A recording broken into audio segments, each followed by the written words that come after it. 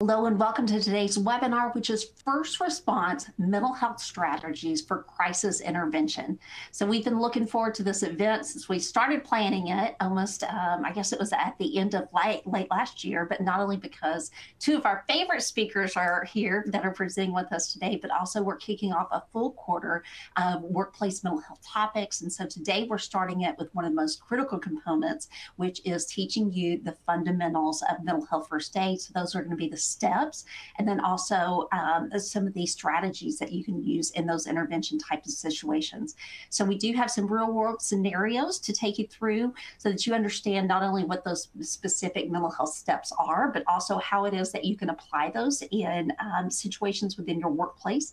We're looking forward to all of your questions, all of your stories, and really being interactive. So in case we haven't met, my name is Holly Foxworth. I'm a registered nurse, and I am the marketing manager for content here at Axiom. And before we get started, let's get you acquainted to what you're looking at here on your webinar screen. So on the right-hand side of your screen, you're going to see a large blue box. And so that is the second event in our three-part mental health series. That one focuses on depression and then also some of the suicide and things like that we'll be going through. So the topic, the title of that is Breaking the Silence, Tools for Combating Workplace Despair and Suicide. So Dr. Les Kertay is going to be back with us. I believe that will be in about 3 weeks that we'll be back. It'll be on May 9th at 1 o'clock p.m. And so he's going to lead us through that one as well. And I think that we're also going to have our Director of Behavioral Health, Sarah Hathaway, that's going to be joining us for that one too. So you definitely don't want to miss that. Again, the way that you get registered for that is just clicking on that blue RSVP button. You don't have to enter any additional information. There's no names that you need to put in. Just click that button and that will get you registered for that event. You'll get that confirmation and we'll send it your way. So just some housekeeping items here to talk through. As always, we will be recording this event and then we make it available to you, usually within like 24 hours after we get done today. There is a copy of today's slide deck. It's located there at the bottom of your screen. You'll also see that there's also some great resources that are there. We've got some additional case studies. We've got some surveys. There's various things that are down there. So you're welcome to check out any of those additional resources. In addition to that, we do have, let's see, one additional box that I want you to really focus on, and that is what we call the Q&A box. And so that is one of the first places that we go whenever I look to send out gifts for today's event and really kind of follow up on another level with some of our attendees. So I look for great questions. I look for interaction, any kind of stories that you guys want to put in there as we're going through some of these scenarios and talking through some of the symptoms that you might see. If you've seen those in your workplace, send us a note because we'll even share that with some of the other attendees and it really helps in the others. So put those there in the Q&A box. We definitely want to see those. We read everything that comes in.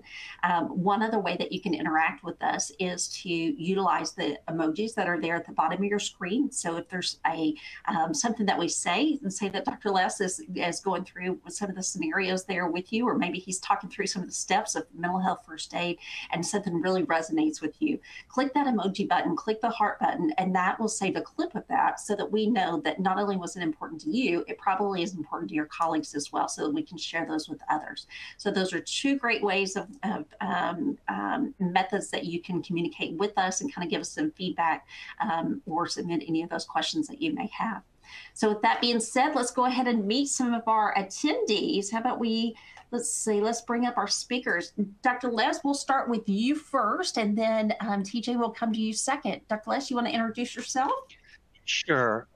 Thanks, Holly. It's great to be back. I am Dr. Les Kertay, Senior VP for Behavioral Health for Axiom Medical. I have been in and around mental health for more than 50 years in one form or fashion, and spent the last 25 years really focused on workplace mental health. So this is an area of passion of mine, and been involved with Axiom Medical for 2 years. So I'm really pleased to be here. Fantastic. And you do such a good job of this. And, you know, your voice is just so calming. You just always have so much wisdom that you share with us. And we're so grateful for that. Yeah. TJ, how about you? Hey, thank you, Holly. And it is a pleasure to work with Dr. Kertay. I've learned a lot from him the past couple of years we've worked together. So he's a good man, and just enjoy living with him and working with him and everything he's doing for the company and for our customers. My name is TJ Merino. I'm the Director of Operational Support for Axiom Medical. I've been with the company for about 3.5 years now. I'm a semi-retired senior Army medic out of the Army. And I've got some experience dealing with some of the things we're going to discuss today just through my time in the military. As you can imagine, about 60% of the military servicemen and women, fail to seek help for or support for mental health issues. And I'd love to get some input on that. On top of that, I've been through Dr. Kertay's mental health first aid class as well. And it's given me some great insight and some additional tools to put in my toolbox. So thanks for having me. That's fantastic. TJ, you've been on the webinar before, correct? Yes, ma'am.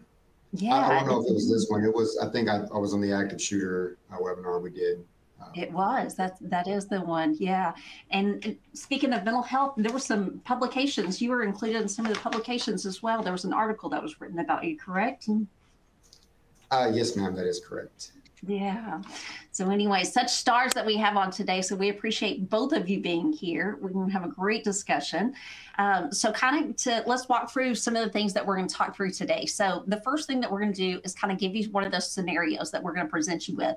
So that is on the edge, a crisis unfolding. So we're going to give you a scenario. We want you to kind of remember that. Then we're going to talk through understanding mental health in the workplace. So we're going to be going through some of those conditions that you may be seeing within your particular workplace. I think that some of you this may make a lot of sense to some of you that are there. You may be seeing on a daily basis. May not be something that you see with all of your employees, but there definitely will be some that may be experiencing some of these. Next, we'll get into recognizing the signs of mental health crisis. And so TJ is going to walk us through that, and we're going to be talking through some of those signs that you would want to be able to recognize early on.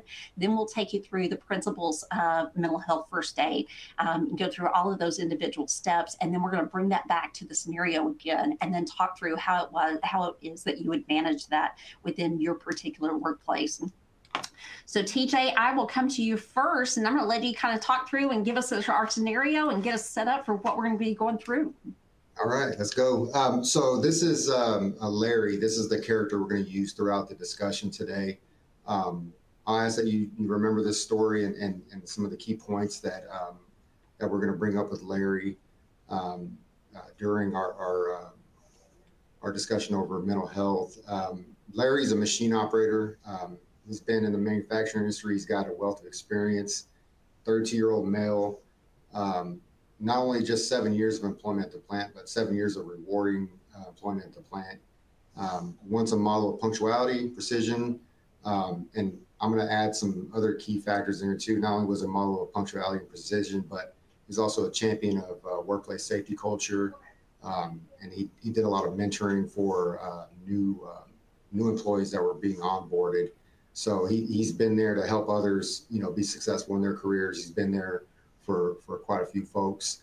But lately he's had some issues with not showing up to work on time or not showing up to work at all.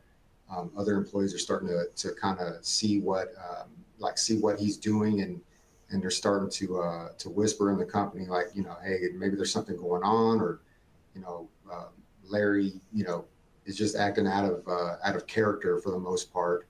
When he's talking to his coworkers, he doesn't seem interested in any of their conversations. He's very distant, and even on his way out the door, he doesn't really want to make eye contact with folks, and he's just kind of rushing to get out the door and get away from the job site.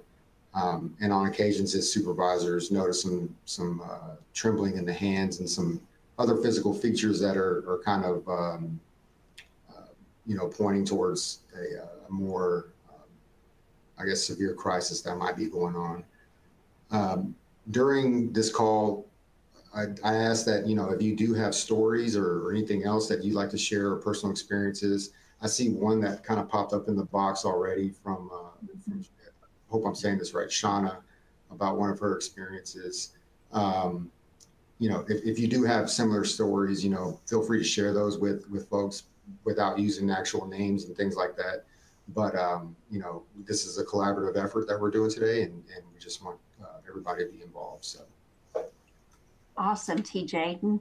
Well, thank you for that. And Dr. Les, before we get into you talking through some of this, I did want to share what Shauna said. It made so much sense. She had said, I knew that I had to do more to feel prepared for mental health situations when I was told by an employee, a brand new employee that was in the back of the building in a fetal position, crying and saying that they only wanted to talk to me. I didn't know the person or the pressures that they were facing. Let's see, being the only person that they'd speak to made me realize that I needed to be more prepared. And she talked about that she was so afraid, didn't want to say the wrong thing, and has since then gotten a first aid mental health first aid certificate, but always wants to do more. And so anyways, that was a great story that she had shared. Yeah, we appreciate you doing that. And if anybody else has any other great stories as well, any other scenarios that you're facing, please feel free to put those in the chat, because this is exactly this type of conversations that we're here to have today. Dr. Les, go ahead and talk us through the mental health workplace and some of the conditions that we may be seeing there. Yeah, can I just do a quick response to that absolutely. Story in the box? Just because what she said at the end was, I want to know what to do. Mm-hmm. And I think it's important to recognize that when we are dealing with someone who seems to be having trouble, or we're confronted with that, there is not. I told you I have over 50 years of experience in some form or fashion in the mental health field. There's not a time that I don't have that initial response of, oh boy, I hope I know what to do now, right? I mean, that just comes with the territory of making yourself open to people and addressing them, and that's all right. That's because human contact is what's needed, not perfection. I have a friend who knows a lot about crisis intervention specifically, and he once said to me, if your neighbor's husband just died suddenly, what would you do for her? Well, you take her a casserole, or you see if there's anything you can do. And he said, when somebody's in crisis, do that. Mm-hmm. Right? Just do the human thing. So anyway, I think that's a great preface to what we're going to talk about. That's really important. It is somewhat anxiety provoking. It's one of the reasons that we don't do enough. But often what we need to do is just human contact. Absolutely. Right? Absolutely. Go ahead, TJ. I was going to say, no, you're absolutely right. And Shauna, I don't think, I think you did the absolutely, best thing you could do. And that's just be present, the act of listening, and just when folks are in crisis, sometimes they just want somebody to hear them. I think there's that old video of the nail in the head, where the wife has a nail in her head, and the guy keeps telling her, you've got a nail in your head, and she just wants him to listen so she can vent, or just be there, and he listens, and it, and then that's, I guess that's my way of looking at it, from a different perspective. But I don't think there was anything that you as far as like just being present. I mean, that's all we can do sometimes, until we can escalate to somebody with the right credentials, or get them to the right place. Just keeping them safe and keeping them from doing harm to themselves or somebody around them.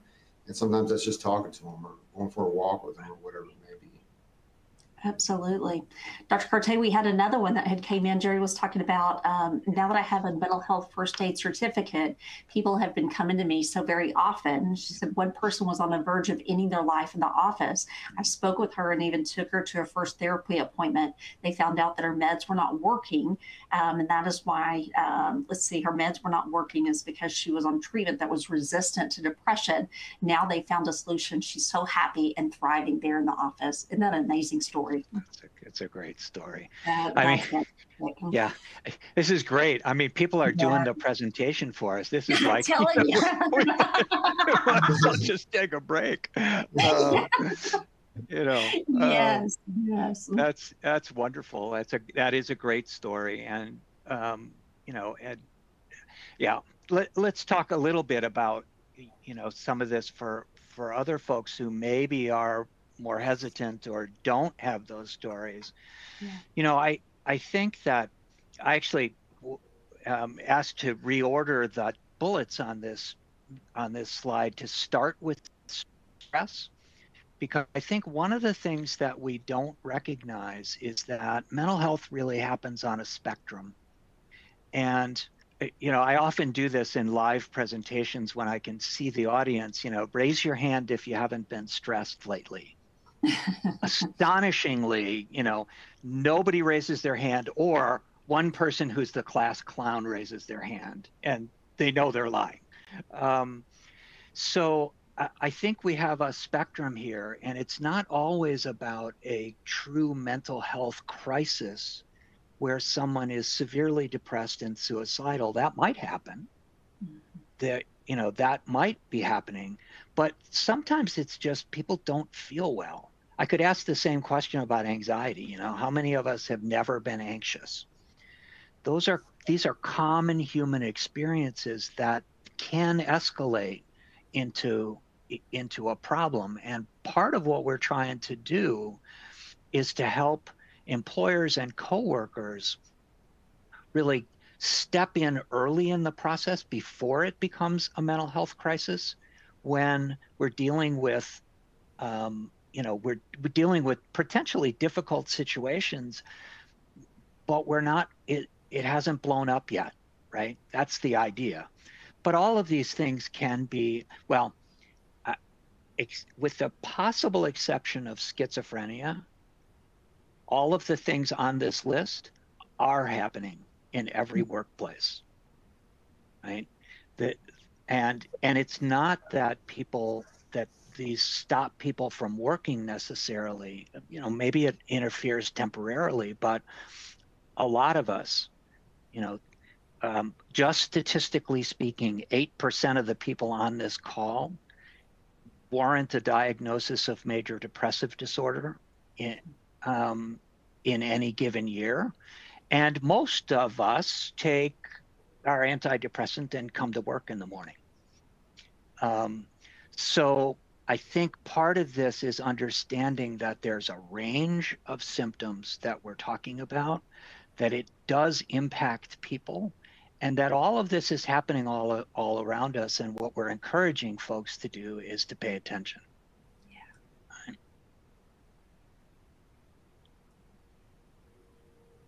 Yeah. Do you want to go through some of the individual ones and what some of these are, Sure. Dr. Kertay? Sure. So, you know, anxiety is a common response, but you know, it can escalate to a place where it really gets us frozen. Generalized anxiety is probably the most common form of anxiety, where we're, and it's characterized by worrying about everything. You know, to an extent that gets in the way of our function. That's a diagnosable disorder that can benefit from treatment. Major depressive disorders are kind of the second most common diagnosable condition.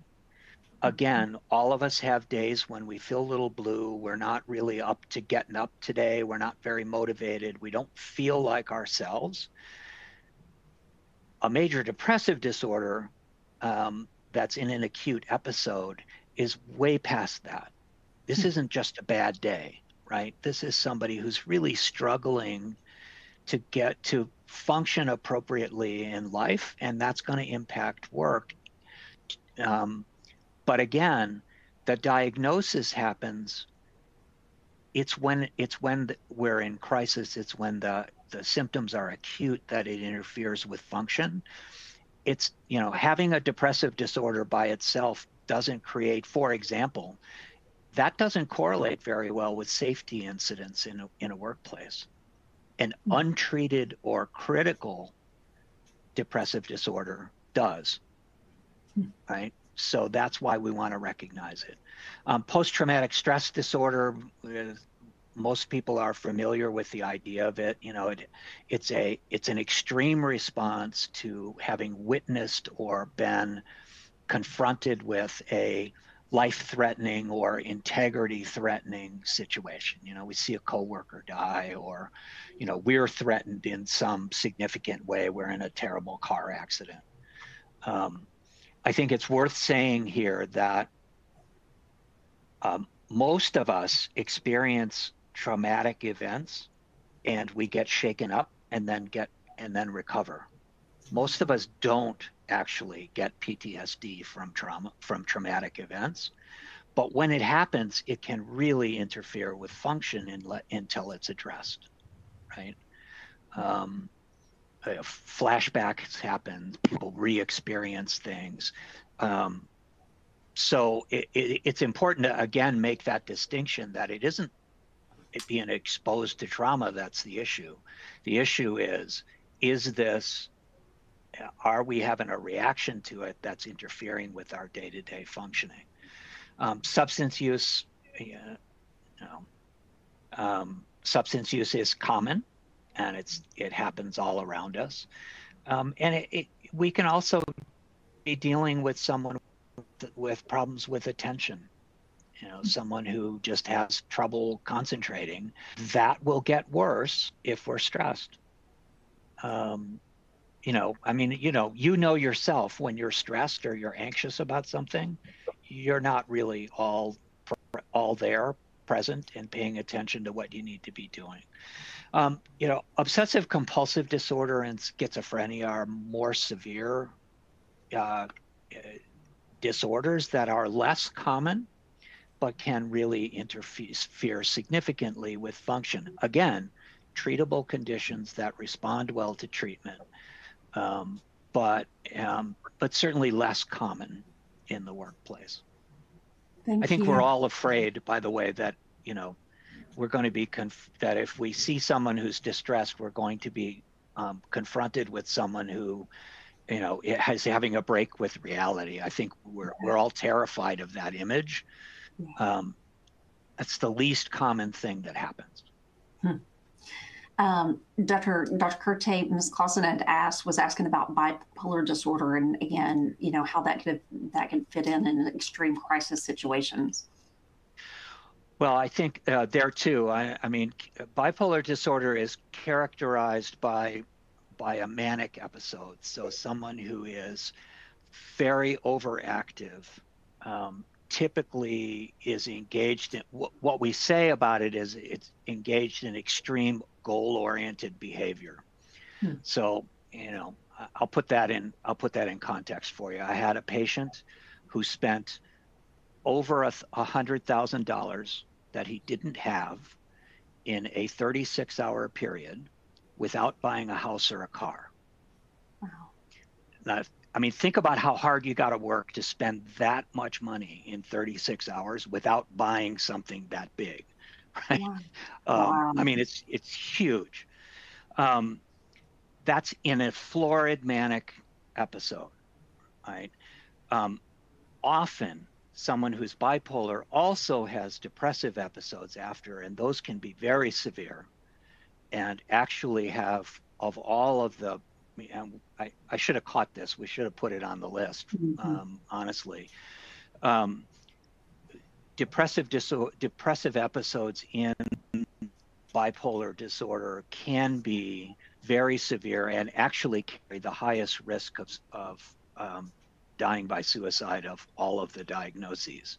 So it's very serious and requires treatment. Typically will respond well to medication in combination with some therapy to help with coping skills.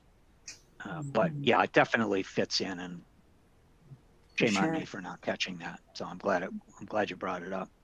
Yeah.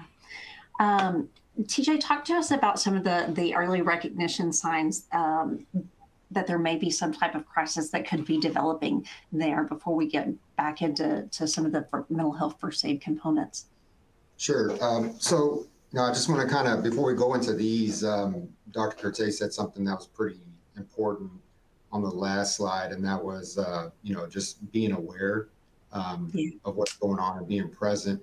I think a big piece of so I've had the honor of like sitting in like different roles in leadership in the military and now in my civilian career and stuff like that. And I think, whether that's direct or organizational, strategic, whatever it may be, I think understanding the people you work with, and not only just understanding how they work and what they do for the organization, but who they are, being present in their lives, just as you would be present in your kids' lives or your wife, I think that's a key piece to recognizing like any early signs of any of this stuff.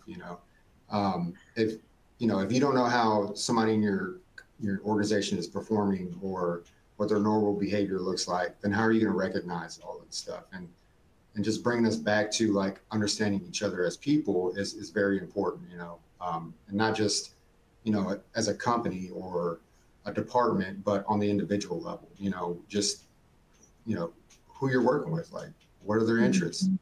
How often do you engage with them, to discuss things outside of work, just to check in with them and see how they're doing. That's a big piece of it. And that's something that I valued throughout my career. It's like my leadership coming down and saying, hey, how are you today? What's going on? Tell me about your weekend. Tell me about your life, just sharing some of that stuff. You can kind of start to get a gauge of who that person is as an individual. And then it'll help you with some of your subtle, like early recognition signs that we're about to go through, like for instance, changes in performance, or changes in behavior. If you notice people that are normally like extroverted, and then all of a sudden, they stick to themselves. They don't want to be around anybody. You invite them to a happy hour or something like that. And normally they show up and all of a sudden they stop participating in things like that. Or, you jump on a Teams call and where they're always on the camera, now they're no longer on the camera, what's going on with that? Or if they are on the camera, are they disheveled? Did they look like they just woke up? You can tell if somebody's having a bad day. If you can't tell somebody's having a bad day, then, you're not paying attention. And, you'll know, emotional signs, are there things that you talk about in your, throughout your day that might, cause them to change emotionally? Do you bring up a certain topic? A good, I guess, example just from a personal experience, my time as a medic in the Army, I was exposed to a lot of trauma in Iraq and Afghanistan. And one of the things I dealt with in both of those theaters was a lot of pediatric trauma, and I remember coming home and with my kids, and just one of my kids like bumped his head on the table or something, and just lost it. He was crying like he had cracked his head open. And I'm an Army medic. I've seen a lot of trauma. I've dealt with this stuff before, and I couldn't handle that. Like it caused me to become very emotional, and I couldn't be around it. And my wife couldn't understand what was going on, and the kids are like, "What's going on with Dad?" Those things can kind of trigger a reaction sometimes, and even your discussions can do that. We could talk a little bit about physical changes. How are they dressed for work? They normally come in, looking sharp and well dressed, hair combed, and then all of a sudden they start coming in and they're wearing the same clothes they wore earlier in the week, or they're disheveled looking. They just don't care about what they look like. Cognitive signs, difficulty concentrating, memory problems. You told somebody to do something, or you asked them to do something and it didn't get done. You follow up later and it still hasn't gotten done. Are they having trouble completing more than one task? Are you giving them too much to do? Or is it's just a common occurrence now where you gave them 2 or 3 tasks and they were able to complete it, and all of a sudden they're having some issues with completing their the tasks that you provided them. Those are all things that are early signs that you can look at. And even going back to Larry's, we'll touch on it here just a little bit, but looking at Larry again, I mean, somebody that was once, like the pride of that department and was doing well and was successful for himself and making those around him successful. Then all of a sudden, everything just starts dropping off. That's a key indicator right there that, hey, something's going on. We need to have a discussion and kind of find out more. You just got to get enough into, deep down the layers enough where you get an understanding and kind of identify, what it is that you can help with, and like I said, I can't say this enough. This is something I'm big on, but just knowing who you're working with, being, present in their lives, at work, checking in with them, and not just going about your routine day and, checking the box. It's not a check the box thing. It's, it's involvement. You got to be involved in this stuff. And like I said, that's really important to me, and it's always been important to me. And I try to take that with my family as well, because sometimes I can get lost in that as well. We get so busy, especially with kids and stuff. But sometimes I got to step back, rewind, and, just be involved. Dr. Kertay, do you have anything else you wanted to add to that? No, I think you did great, TJ. I don't. These are all really, really helpful. I think, the theme that runs through them has there been a change? Yeah. That you can't explain and that is impacting their ability to function. Mm-hmm. Right? I mean, those are important things. Oddly enough, it's the change that really matters. If somebody is always 2 or 3 minutes late, I don't worry about them when they're 3 minutes late.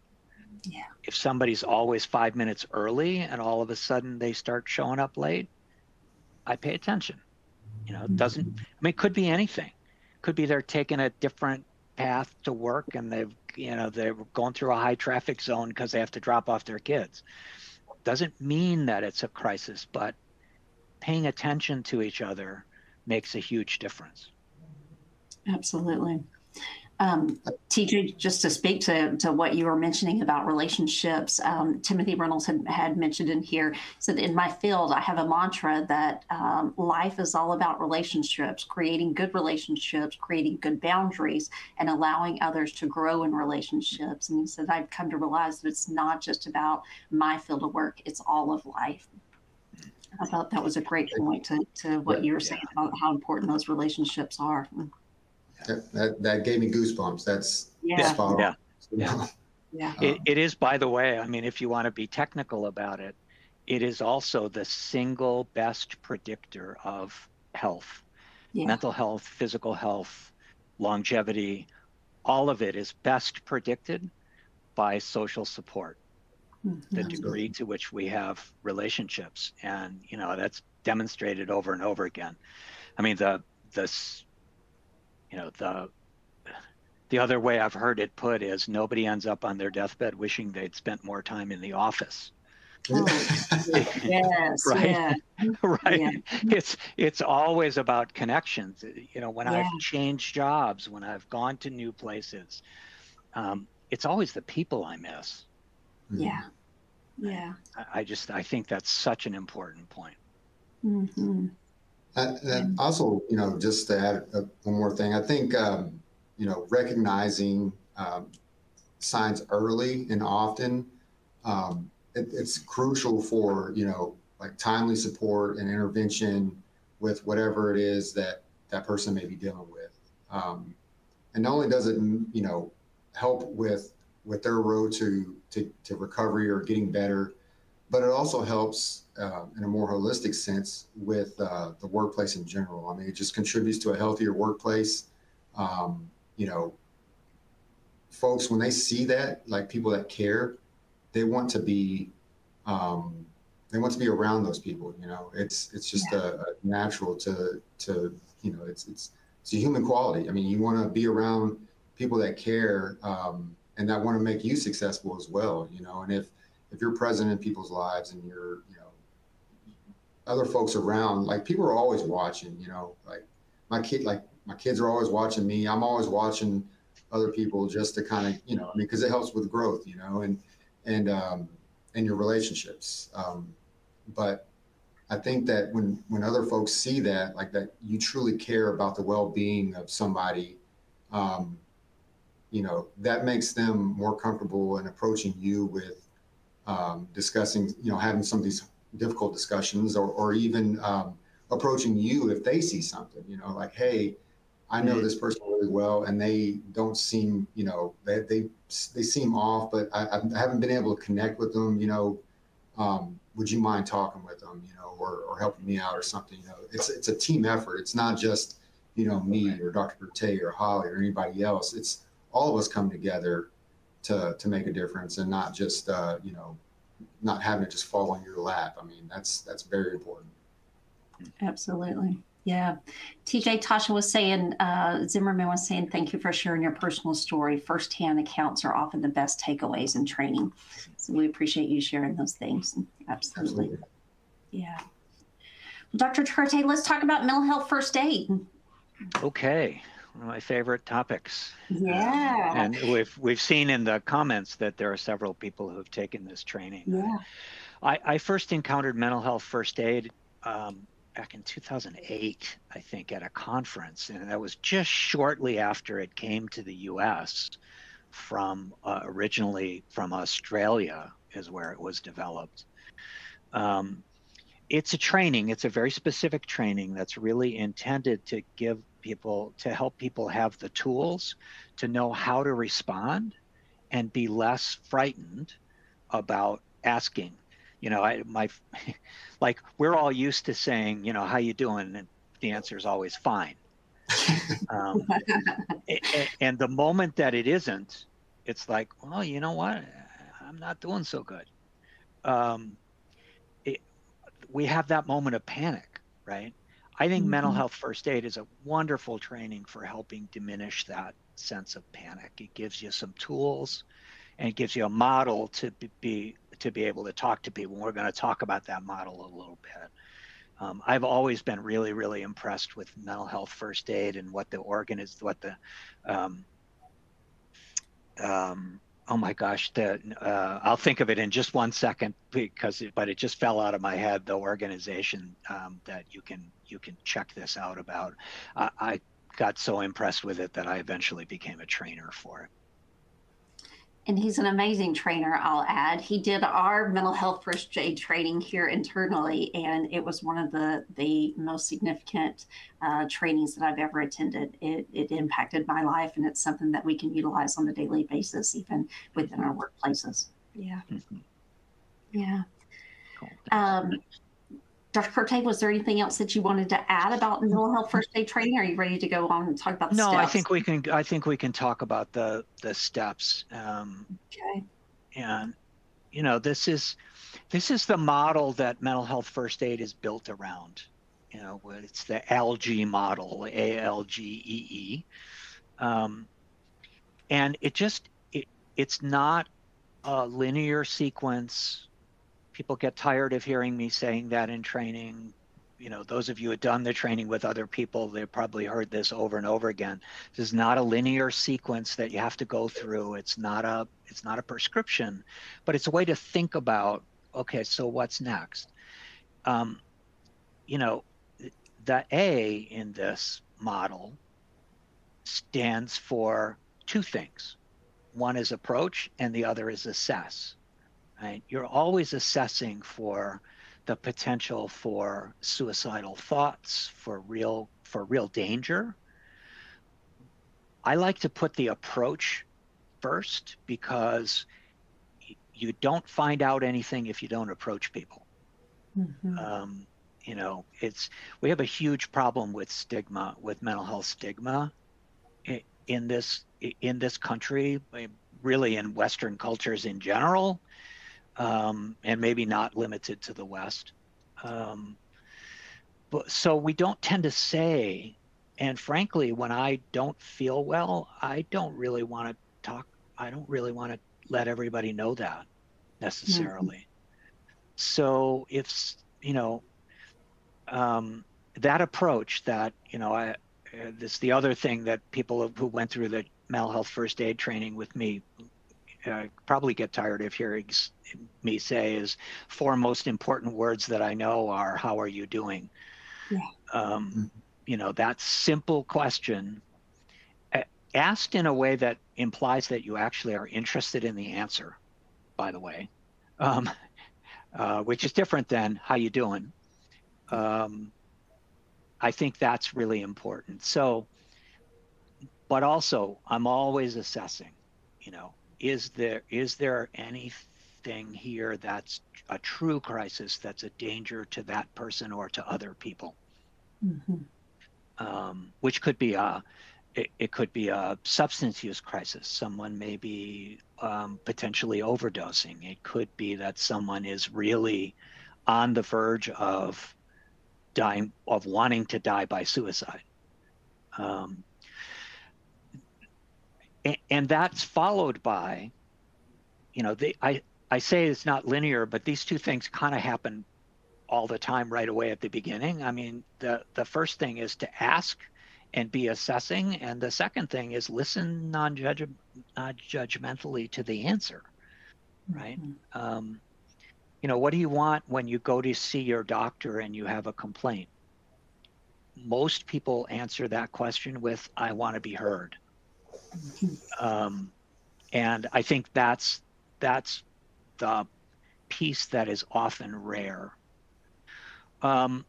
And then the other steps kind of are variable depending on what's going on, right? I'm trying to, giving reassurance and information is really about helping to calm the distress. So, I want to reassure that person that I'm here. I don't want to make false reassurances. I don't want to say you're going to be fine. First of all, people who are actually working on a mental health challenge, and especially if they're close to crisis, they're not going to believe me when I tell them that they're going to be fine. So don't lie to people. But also, I don't know what's going to happen next. But what I can say is, I'm here, I'm listening, I'm going to try and help you any way that I can. And, if I have information that might be useful, like, I know that there's been an incident in the workplace, you just had a fight with a coworker, right? Well, one of the things that I know is that getting in arguments is upsetting. First off, recognize that you are having a reaction that is understandable. And then depending on what's going on, if somebody's in a true crisis, they really need mental health support, I'm going to encourage them to get professional help. But also, people may have strategies that they have to help themselves when they're having this experience. And so, what do you do? That's a question that I ask people sometimes. What do you do when you're stressed? Oh, well, it really helps me when I go for a walk. Well, can we go for a walk? Can you go for a walk? Can you take a break? You're doing two things. One is you're helping someone get in touch with the fact that, they have coped with a challenge before and they've gotten through it. And you're putting them in touch with some strategies that may be helpful to them. These are the steps, basically. And if you keep that in your head, that's actually kind of useful. Yeah.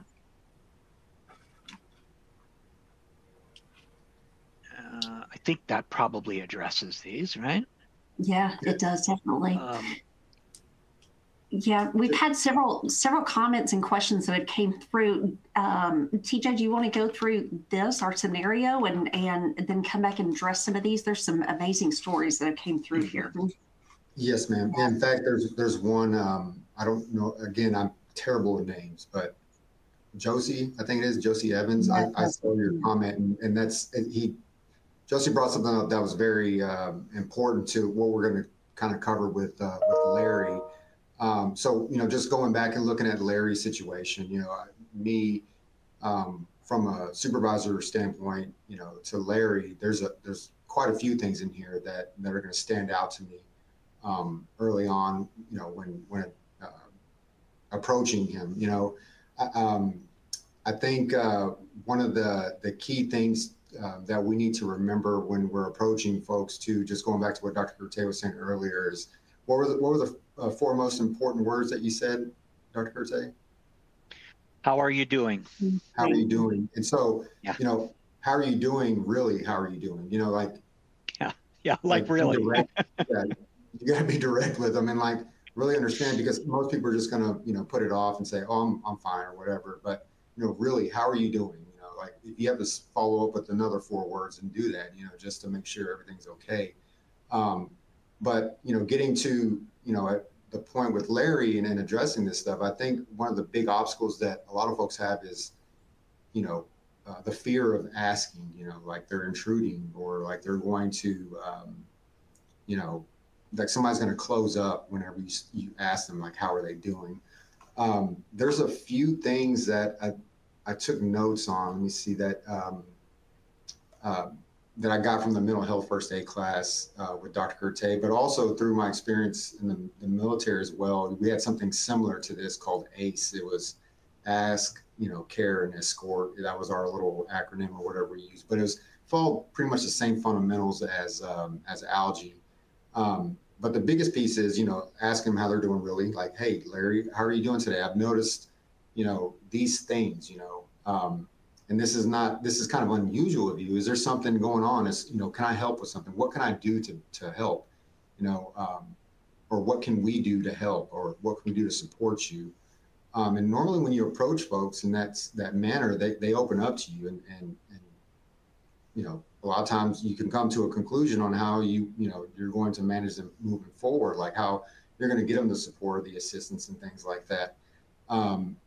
With this particular one, as far as Larry, I think there's a few things we need to consider here, and we're going to go into kind of the unknowns on a later slide. But the things that we do know, just being a machine operator, that's heavy into like safety procedures and things like that. Like bad things can happen when you're working around machinery and you're not, if you're not in the right mindset, and you just have a complete disregard for your safety and the safety of those around you, it can turn into a more critical incident. So, again, it goes back to identifying things early and often to address them. 32-year-old male. That's a big piece right there, that, males by large are some of the, they just don't seek help, Yeah. Sometimes they'll talk to you about it, but they don't, and you'll discuss things with them, but they won't ever follow up, or, they'll say, I don't have the time to do that, or nobody's going to listen to me anyway, or, a lot of times they're, fear of not being promoted was a big thing in the military. If you went and got help, that's no longer the case. But, it was a sign of weakness, essentially, if you were trying to get help for any mental or behavioral health issues. One of the things I would ask them too is, if they are, we're having a discussion is, do you have any plans to harm yourself or anybody around you? They'll tell you if they do, and if they don't, then they won't. But, that's just something to keep in mind when you're having these discussions with them, because identifying that is a big piece. You want to jump on top of that as early as possible, and just make sure you stay with them throughout, throughout your conversations. The colleagues whispering about increased absenteeism, that's kind of an indirect thing, like you may notice it, but then when everybody else starts noticing it as well, it should really never get to that point, if you should address that early if you do see something like that. But again, when everybody else starts noticing it, then, it's kind of gotten out of hand, and it needs to be addressed immediately.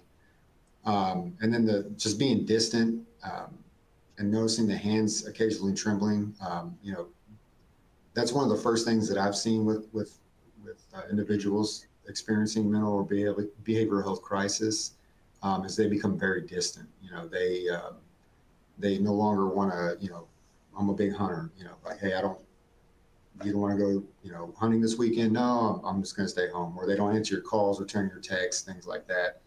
That's a huge indicator that, something's going on.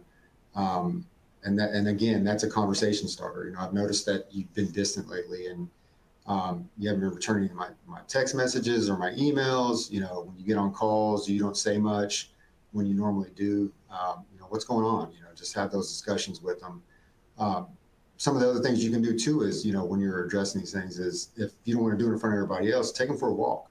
Take them to lunch, or do something away, in a place that's safe for both of y'all to have these conversations where, that you both feel comfortable, and much more so the person dealing with it. You want to make them as comfortable as possible, just so they know that you're listening. Active listening is a key piece to this.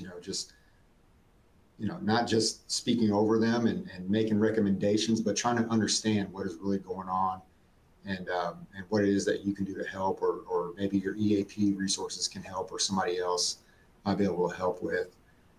That's how I would approach this situation. And I wouldn't let off the gas either. Hey, here's my number. If you need to call me after hours and talk through something, call me. If you're having problems at home, like, I'm that type of person. If somebody's, not everybody's like this, but me personally, if somebody's going through some things and they really need help, I'm going to do whatever I can to help them get on the right path.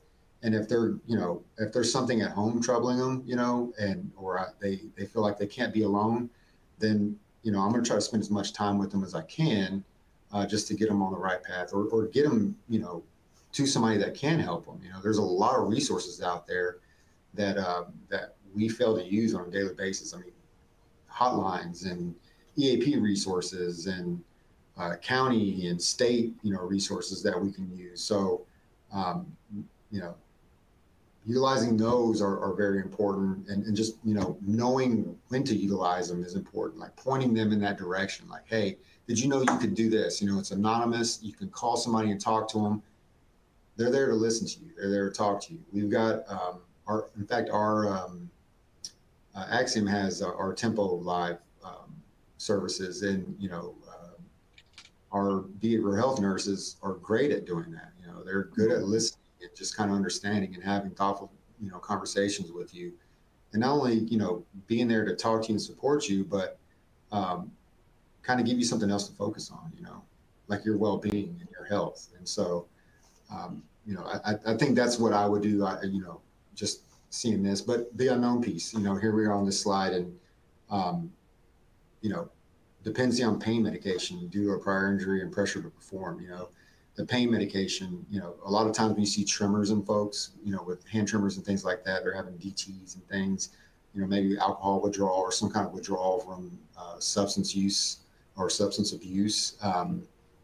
In this particular instance, Larry had an injury that was out of work. It was I guess he got into a car accident or something, in his private life, and had injury, and they put him on pain medication. Now he's dependent on them. As a leader, I would, if I'm sure Larry would tell me, hey, I wrecked my car, things like that, you would know. Just be able to support them throughout that process, and if just checking out on them, like, hey, I heard you hurt your back in your car wreck. How's your back doing? A lot of times people will tell you, like, oh, I'm doing fine. They gave me medication and this and that. And you're not trying to get into their personal lives or intrude in their personal lives, but you want to know these things so you can understand what it is that's affecting them, and where, the pinch points that you can kind of help them with in the long run. And then the pressure to perform, we talked about a little bit earlier, again, once a mile punctuality, a mentor to those around them, champion of safety, just killing it at work. Maybe he needs to take some time off, Yeah, good point. Good point. When's the last time when's the last time as a leader that you told or that you told any of your employees, hey, you need to take a week off today, you know? Yeah.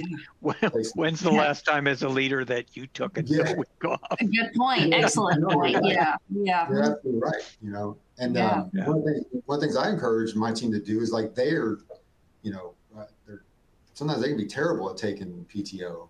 And I monitor that. I'm like, you know, y'all need to be taking at least a week, a quarter, you know, just you've got the hours, like use it, you know.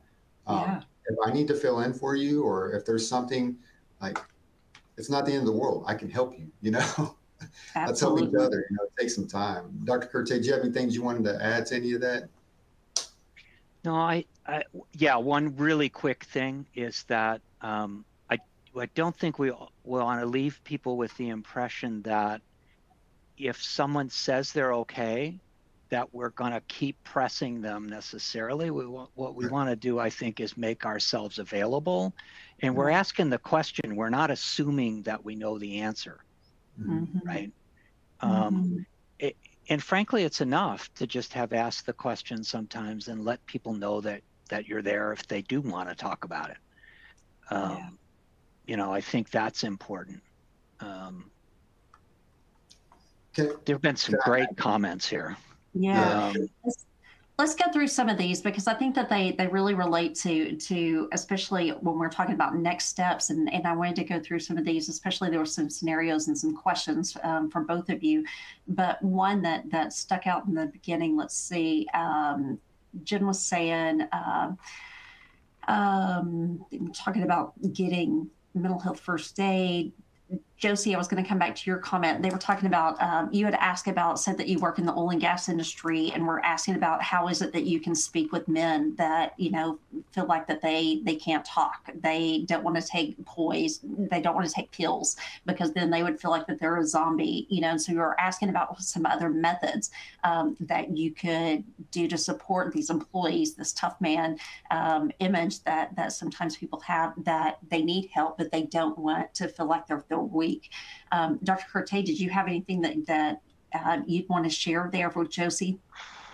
Boy, you know, it's a tough one that, you know, interestingly enough, when we have presented in the oil and gas industry, when we've presented to some of these tough, you know, the tough guys who don't want to talk, I am stunned by the number of people who don't ask questions in the group, but who come up and say something to me afterwards. Good point. Good point. I think it's important to just create the opportunity and do it in as plain a language as we can. This is also a place where encouraging self-help and support strategies, you know, like asking people, hey, listen, you know, we've been under a lot of pressure lately. What are you doing to take care of yourself? If the answer is, you know, oh, I pound back a 6-pack every night, well, maybe that's not the best coping strategy, right? I mean, there are ways to have those conversations. We could do a whole other webinar on this one, but I think it's important not to make the assumption that guys won't talk. Good point. You know, because often they will. You bet. One other question. I know we're kind of running out of time here, but Whitney had asked a really good one that said, how do you balance checking in with people when there's HR issues that are being investigated? And I thought that was an excellent point. Yeah, I actually kind of highlighted that for myself as well, because I think it's really important. I think there's two answers to that. What we're talking about is asking questions to get at how are people doing interpersonally that might be impacting what they're doing. HR issues should be about performance, and maybe they're informing one another. I mean, maybe the fact that I know that, you know,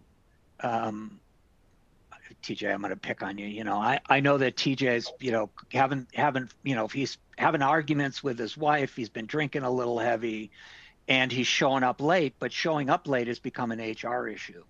Right. Well, I want to address the HR issue. Like, dude, you got to get here on time. Like it's Mm-hmm. really important to, and we're going to address that, you know, and I also know that you're going through a lot. So maybe there's some resources that we can point you towards to get help. Right? Yeah. I'm probably not going to be the person to do both of those interventions, but I'm going to acknowledge them. Right. The other way that this comes up, and again, I'm conscious of time, but the other way that this comes up is I often used to tell people, listen, the best predictor of somebody returning to work from a leave of absence is, did their boss call them? Oh, good point. Excellent. And say how they're doing. But I'd often hear, but I would often hear, well, I can't call them and ask them that question because it's, that's HR inappropriate, right? Mm-hmm. I'm not talking about calling somebody up and asking them when their next doctor's appointment is or what the doctor said. I'm talking about calling people up and saying, how are you doing? Yep. I'm thinking about you. Yeah. And meaning it, right? Yeah. So I think we have to be conscious that there are two separate issues here. One is strictly about performance, and the other is about human contact. And granted, there's overlap. Yeah. That's all. Yeah. One last question that just came in. Let me ask you this real quick before we go. Kathy was saying, do you think that when someone doesn't want to speak with anyone and you know that they're struggling, does that mean that they're more likely to commit suicide?